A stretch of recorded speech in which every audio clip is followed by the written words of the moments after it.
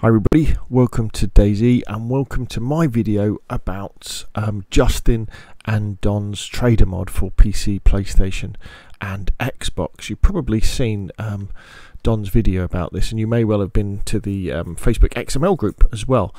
So I can take no credit for this. This is all down to Justin and Don, who have done this amazing work. And what I'm going to show you in this video is I've put together some GitHub repositories that have ready to go XML. So I had quite a few people contact me and say, could I do something with the files to make it a little bit easier to use, so you could just kind of upload them. And so I've spent a few hours today sort of doing that. And there's files for vanilla Chernarus, vanilla Livonia, and also I've added the trader building to my hunting, farming, stealth 112 files as well. Remember, if you're watching this after the fact, these files really are just for 112, because the disadvantage of making ready to go XML files is that you need to update them for the next update to include new balance changes and new items that Bohemian Interactive put into the game. So we're in Novi Sabor, kind of just here, and although I'm doing this on PC, this works on PlayStation and Xbox as well.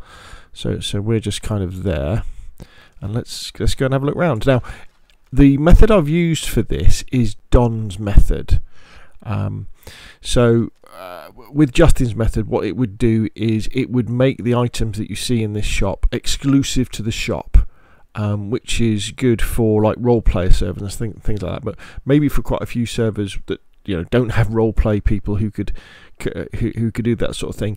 All these kind of place markers that have got the stuff in them, these are just spawn points for these particular items. So it's just as if they're spawning on the ground, but they're not. They're all spawning in order, so it kind of looks like this wonderful shot, and it's absolutely amazing what the guys have done. And also, if you look at like my weapons here, you see they've got scopes on and mags on and silencers.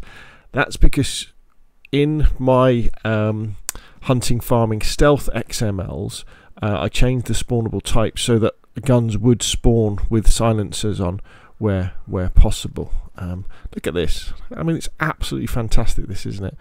Absolutely fantastic. Amazing work from Justin and Don. Really, really cool. I like this little touch as well. If you go down behind here, if I can remember how to crouch on computer, you can probably see it there. The landmine and the grenades, they're behind the counter. So it's really cool. Now, I have added one thing, and what I've added is this beauty out here, because you may well have seen my trader truck video when I said it's okay having a shop, it's brilliant and everything, but maybe a trader would be more likely to be on the move, around visiting different colonies of survivors and staying ahead of the bandits. So what I thought I'd do is I would park a trader truck outside. So if we have a quick look in the back of here, what you'll find is there is, in the back there's 4 wooden crates for doing like drop boxes for people, and then you've got all this wonderful trader stuff. So you've got like bulletproof vests, night vision goggles, there's the Dragonov, the SFAL, there's M4, there's a LAR, there's all the bits to go with them, there's lots of silencers, lots of cool stuff, building stuff, things that you could go driving as well. So you've got your trader shop and you've got your trader truck. So as I say, it's in Novi Sabor on Chernarus, and if we come out of here, let's go to here, and then so that's Novi Sabor there, right in the middle of the map, and then the Livonia one is in Nadbor. So Nadbor, it's quite far south, but there's not that many shops in Livonia. So that's where it is in Nadbor. And again, there's the shop, and then there's a truck parked outside. Okay, so how do you do it? Well, what you want to do is you want to go to my GitHub repositories, and I'll put a link in the description down below. And as I say, there's a link to three kind of files. There's DAYZ 112 Chernarus Trader Shop and Truck XML files, DAYZ 112 Livonia Trader Store and Truck files. So those two are pretty much vanilla. So let's go and have a look at the Chernarus one. So if you click on here, what you'll find here is these are all the files you need, all filled in, all ready to go. You want to read the readme doctext because that, you know, warns you a little bit about the files and also tells you how to do stuff. And again, I've got links to Justin's Facebook group. So, you know, if you don't know Don Sibley by now, you know, where have you been? But that's Don Sibley's YouTube channel. I'll put a link in the description down below, and I'll put a link to his video on how to do this as well, because he does some other cool stuff where he puts a trader on top of a building. And then there's the DAYZ free XML support group at Facebook, so I'll put links to that as well. So back to these. So basically all you have to do to install these on and this is a vanilla server, because these are vanilla files. Well, obviously they've been added, but there's nothing different about them apart from putting in the trader and the truck. All you do is you click on this green button here and you download the zip to your local computer. When you've downloaded it, unpack it, and then you want to go over to your Nitrado or whichever service you're doing, go into the web interface, and you want to go into the file browser, go into the missions folder. Now if you're on PC, you'll have to dig down a little bit further to get into the missions folder. And then Chernarus obviously is Chernarus, Enoch is Livonia. You go into that.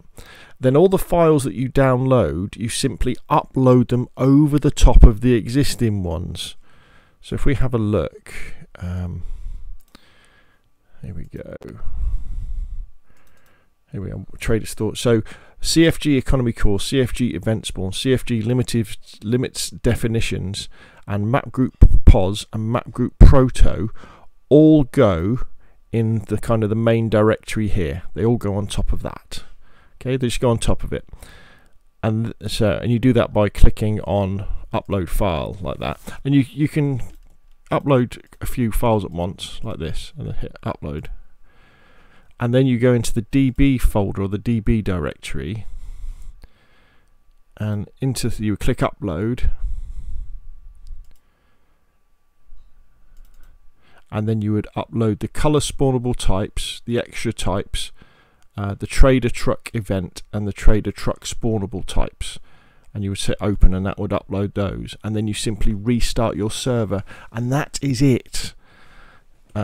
The shop will start to populate with stuff. The truck should appear, and it's as easy as that. And then if we go to the Livonia one, again the Livonia one, all it is I've just adjusted it for Livonia so that things like the event spawns are correct for Livonia, and there's a few other things that are a little bit different.